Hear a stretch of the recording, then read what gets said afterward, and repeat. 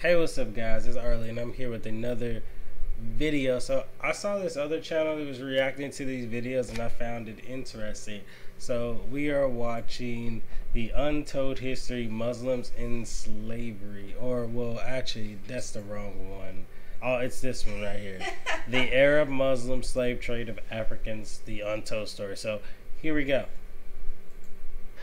I must admit that I too, among hundreds of millions of educated people, was under the impression that the African slave trade was the sole responsibility of the Christian Europeans, the white race. That is, until I started exploring the subject in greater depth, and especially after reading an incredibly enlightening book called The Legacy of Arab Islam in Africa by John Alambila Azuma. My whole perspective and understanding has changed dramatically, and I would like you to tell us more about this subject. The success of Muhammadan Islam in deceiving, misinforming, deforming and contorting both history and reality over a period of almost 1400 years has been astounding. That is, until now.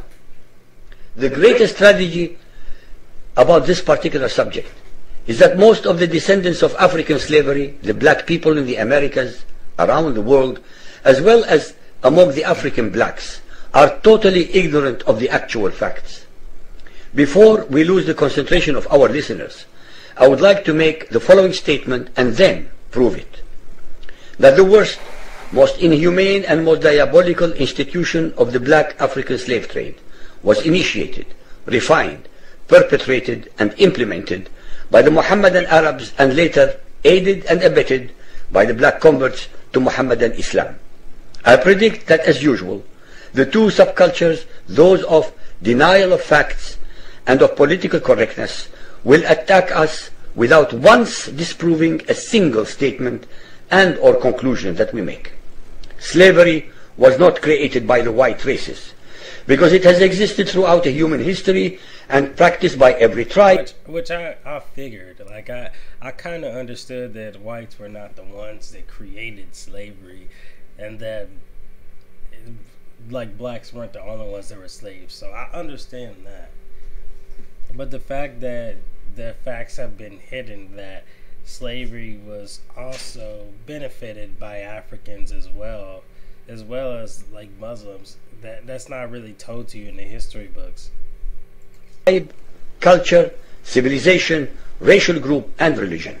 In fact, the very word slavery has its root in the name Slav, based upon the Slavic peoples of Europe who were subjugated by other Europeans. It is not common knowledge that the Arabic word abd is synonymous with the meaning of slave.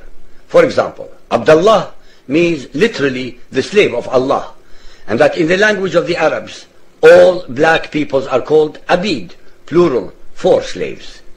While much has been written concerning the transatlantic slave trade, surprisingly little attention has been paid to the Islamic slave trade across the Sahara, the Red Sea and the Indian Ocean. While the European involvement in the African transatlantic slave trade to the Americas lasted for just over 3 centuries, the Arab involvement in the African slave trade has lasted 14 centuries. And in some parts of the Mohammedan world... Whoa. So you're telling me that the European slave trade, the European transatlantic slave trade only lasted 3 centuries, 300 years, and the Muslims that enslaved Africans, that lasted 14 centuries. Wow. And Africans had involvement because they probably sold slaves to them too. What the hell? Why don't they put these in the history books? I wonder why. 14 centuries, bro. There's just so much stuff they're leaving out. How many years is that? 14, bro. That's 14. Is that 1400 years? Yeah. Bro. No, not 1400. Yeah, 1400. That's tough. World is still continuing to this day. Bro. The birth... Bro. That's 1,000 years and 400. Yeah. That's 1,400 years. Bro. Of Muhammadan Islam and its conquests brought about the birth of institutionalized, systematized, and religiously sanctioned slave trade on a massive and global scale. In fact, the Quran allows the taking of slaves as booty or reward for wars of aggression against any and all unbelievers, most of the human population. This has led to an enormous number of so-called holy wars, jihad in Arabic. There was and is absolutely nothing holy about these wars, which are primarily to plunder, slaughter, rape, subjugate, and rob other human beings of their wealth, produce, freedom, and dignity. Muhammadan Muslim states and tribes attacked other non-Muslim groups to achieve these objectives.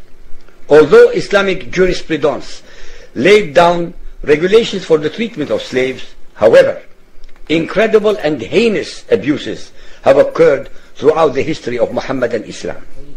By the Middle Ages, the Arabic word abd was in general used to denote a black slave, while the word mamluk referred to a white slave. Incredible and heinous abuses have occurred throughout the history of Muhammadan Islam. By the Middle Ages, the Arabic word abd was in general used to denote a black slave, while the word mamluk referred to a white slave.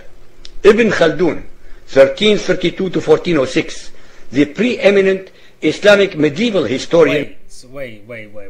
Whoa. So the Muslims enslaved the whites and blacks at the same time, basically.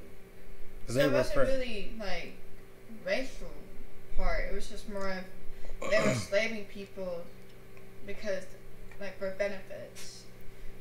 Right. To rob them of their dignity, freedom, and produce. And social thinker wrote, "The Negro nations are, as a rule, submissive to slavery, because they have attributes that are quite similar to dumb animals. It should also be noted, submissive to slavery." A medieval historian and social thinker wrote, "The Negro nations are, as a rule, submissive to slavery, because they have attributes that are quite similar to dumb animals. It should also be noted..." That doesn't even make any sense. What? They have attributes to dumb animals. That's terrible. That is so terrible. They're basically saying they don't know how to eat with their hands. Or whatever, yeah. Like what? Or they do whatever people say.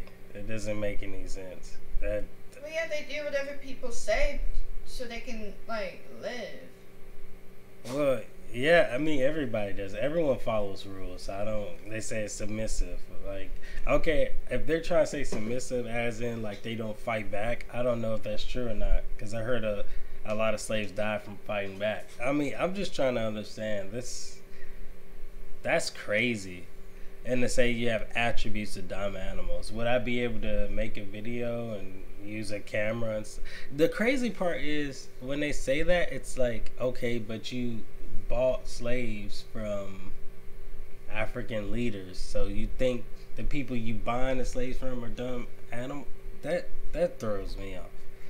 That black slaves were castrated based on the assumption that the blacks had an ungovernable sexual appetite. When the Fatimid Caliphate came to power in Egypt, they slaughtered all the tens of thousands of black military slaves and raised an entirely new slave army. Some of these slaves were conscripted into the army at age 10. From Persia to Egypt to Morocco, slave armies from 30,000 to up to 250,000 became commonplace. The Islamic slave trade took place across the Sahara Desert, from the coast of the Red Sea, and from East Africa across the Indian Ocean. The Trans-Sahara trade... So there was an Islamic slave trade before the transatlantic slave trade, which was mostly Europeans trading slaves. So this was the Trans-Sahara trade, basically. But it's like, it was all types of slaves, right? So it wasn't just Africans, but mostly it was still Africans. But there was whites, different races in there in between. Okay. So did they see white people as dumb animals? It doesn't even make sense. So you both... was conducted along 6 major slave routes. Just in the 19th century, for which we have more accurate records, 1.2 million slaves were brought across the Sahara into the Middle East, as well as a further 450,000 down the Red Sea and 442,000 from the East African coastal ports. That is a total of 2 million black slaves just in the 1800s. At least 8 million more were calculated to have died before reaching the Muslim slave markets. A comparison of the Islamic slave trade to the American slave trade reveals some extremely interesting contrasts. While 2 out of every 3 slaves shipped across the Atlantic were men, the proportions were reversed in the Islamic slave trade. 2 women for every man were enslaved by the Muslims. While the mortality rate of slaves being transported across the Atlantic was as high as 10%, the percentage of slaves dying in transit in the Trans-Sahara and East African slave market was a staggering 80 to 90%. While almost all the slaves shipped across the Atlantic were for agricultural work, most of the slaves destined for the Muslim Middle East were for sexual exploitation as concubines, in harems, and for military service. While many children were born to the slaves in the Americas, the millions of their descendants are citizens in Brazil and the United States today. Very few descendants of the slaves that ended up in the Middle East survived. While most slaves who went to basically saying that most of the slaves that were African, most of them, like basically most of them, did not survive the Middle East once they were shipped over to other places. They died before even being able to get there, maybe because of the brutality. The Americas could marry and have families. Most of the male slaves destined for the Middle East were castrated, and most of the children born to the women were killed at birth. It is estimated that possibly as many as 11 million Africans were transported across the Atlantic, 95% of which went to South and Central America, mainly to Portuguese, Spanish, and French possessions. Only 5% of the slaves ended up in what we call the United States today. However, a minimum of 28 million Africans were enslaved in the Muslim Middle East. Since at least 80% of those captured by Muslim slave traders were calculated to have died before reaching the slave markets, it is believed that the death toll from 1400 years of Arab and Muslim slave raids into Africa could have been as high as 112 millions. When added to the number of those sold in 112 million African slaves could have died in that. That's crazy. That's beyond me. That is insane, bro. That's crazy. Wow. That's tough. That's tough. Why? Bruh. Like, why would they sit here and enslaving people? Well, it makes sense. So they've been in, like, all right. So there was a time when Africans ruled and they enslaved. There was a time when Arabs ruled, they enslaved. Right now, it's Europeans mostly that rule the world at this very moment. And it's probably one of the best times in history in terms of technological advancement and stuff like that. But even they built their country off slavery. So slavery's been around for a long time. I think that the slavery we recently had, though, was the quickest it ever ended, though. I mean, and it was the most sympathy that it was involved. If any time, it actually could have been worse when you think about it, compared to all the other times in history. None of it is right, though. None of it is right. I wish none of it had happened, but it did, you know. But this gives you a good, I mean, I think that everyone's pointing fingers, but they don't understand that they all created their own problems. Slavery's been around since the beginning of mankind. And every human race or what different type of race or whatever has had their chance to rule and exert their power. All I can say is there's still things that's wrong with the world today, and not just slavery or just discrimination and treating people wrong, but you know, that right now, I feel like the biggest problem right now for humanity is wealth disparity. People not having enough money to eat. It's more so like now people push you out using their pen and paper and checks versus not doing anything bad to you. Like they're not hurting you, but when it comes to when it comes to like money, like right now, it's all about pushing you out of a neighborhood and upping the rent so you can afford it, so you can get out, and they can put these people in there that can actually make more money and afford it. It's like right now it's all about economic value versus well, it's always been about economic value, but now it's economic value based on automation. if you got something and automation and stuff like that. It's like, well, I'll give you a job when we don't need to pay you if we got robots that can do it.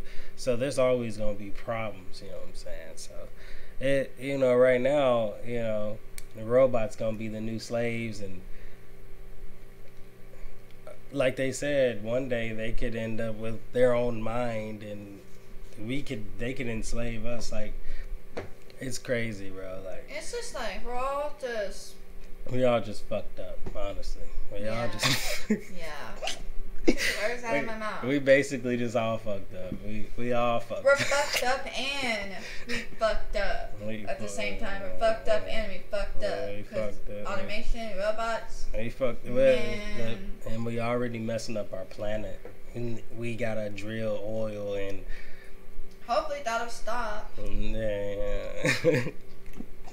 I mean, so many freaking animals, species of animals died and really existed because of that whole going oil into the freaking ground shit. It is what it is, though. In the slave markets, the total number of African victims of the trans-Saharan and East African slave trade could be significantly higher than 140 million people. What is obscene about this whole subject is the Muhammadan, Muslim and Arab culture of denial regarding their complicity in the African slave trade, as well as the ignorance of black Muslims about the reality of their past and present conditions. So basically, Arabs like to deny that they had any involvement because white people are taking all the fault for it, because they were like the last major like slave trade. So, and they ended it so quickly, and then they didn't get any hate, or no one fucks with the Arabs because, well, everyone just thinks they're terrorists, but they're probably even worse than that. Not saying that they're bad. All Arabs are bad people. I'm not saying that. I'm just saying that's how the world looks at certain groups. That's how America looks at it. That's how America looks at it anyway. But that's crazy. The statistics and reports above are based upon... It's actually true. He's actually true about that. Blacks are actually very ignorant to the fact that they want to believe that They really do want to believe that only white people have done all these bad things. And I understand that because they lived in a country where they literally were treated like shit by these people of an opposite race or color or genotype. So I understand that they can't believe it could have been anybody else when they only saw this group fuck with them. So I get that, but they can be ignorant to the fact that it's true.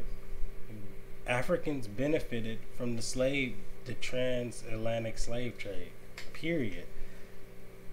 They sold their slaves. Not to say all of it's bad though. You know, it's all bad. We all fucked up, man. We all fucked up. We like to point the fingers and say, well, the white man did this, hold us down. And it's probably true. It's true. It's happened. It's happened. But at the same time, like, there's a lot of other issues too, and it's really hard. You know, people can't deny the past. They can't deny the truth. You know, like if I lived about maybe, I don't know, about 40, 50, like 60 years ago, things would be very different for me. But I live in a different time, so I don't care, but it is. Yeah, it is. You know, but it's crazy, man. Like, it's insane, bro. It's tough. It's tough. Anyways, guys, thank you so much for watching. Make sure you subscribe. On the logbooks kept at the African slave port, the reality of Muhammadan Islam's complicity in the slave trade and their inhuman depravity are infinitely more devastating, more staggering, and more incomprehensible than all the nightmare fictions in the world. That's crazy. Alright, I hope you guys enjoyed this video. Thank you so much, and peace.